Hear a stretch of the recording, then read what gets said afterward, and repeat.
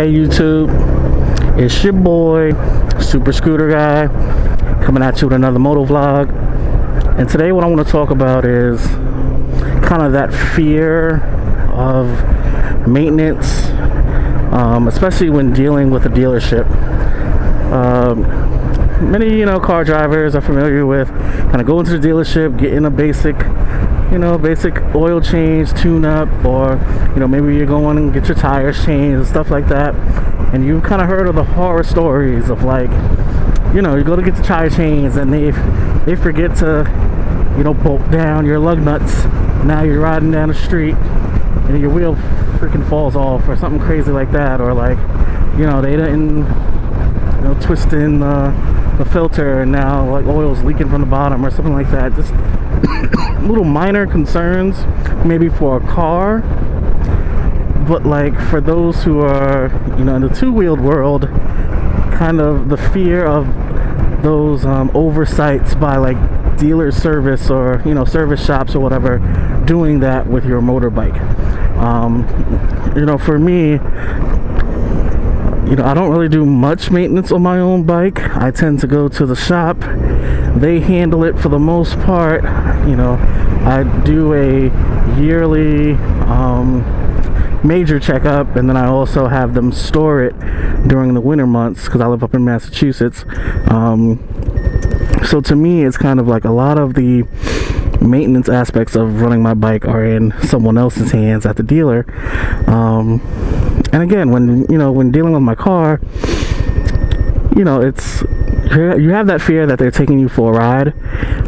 But I think with a motorbike, it's not even just that. It's just, are they as cautious and careful as they need to be when your life is more in danger? I feel like, with a car, when you have those little basic oversights, at the end of the day, you are in a cage, so maybe you need to pull over and deal with it or call a tow truck or something like that. But, let's say they change your motorbike tire, didn't kind of bolt that piece down. Now your front end is rolling off. Like, that's death. Versus on a car, one wheel popping off. Yeah, that's a problem, but you might be able to just kind of be disabled for a moment until you can get it dealt with. So for me, that's a big fear of mine. And I just want to have your feedback on kind of how you handle kind of dealership service. Rechecking your bike after they do what they say they did. Kind of being cautious, like right after you take it out of the shop, just to feel any rumbles or anything like that. Like, kind of what is your take on those who get their bikes serviced by others and don't do their own service, and kind of, should there be a fear? Should I be concerned after I kind of bring my bike in? Or is it more of having that trust that the service shop did what they were supposed to do? Because for me, I'm already doing something a little bit more dangerous than driving a car.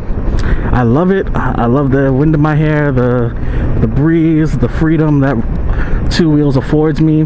The ability to park wherever I want to, get through traffic any way that I wish. And again, that just fun factor of the two-wheeled lifestyle. But at the same time, when I'm not the one who's in every bit of control over the servicing and the maintenance of my bike, I kind of have that extra fear sometimes of them really taking care of my bike the way it should be, so I know that I'm running at optimum performance every time I take it out of the shop, every time that I store it and bring it back out, things like that.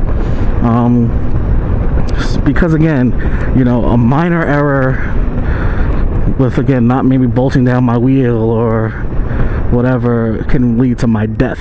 Rather, in a car, it just might lead to me needing to be towed.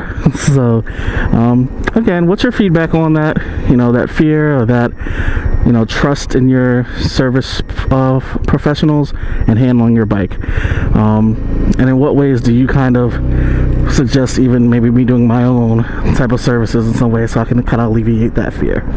So again, leave comments below. Deuces.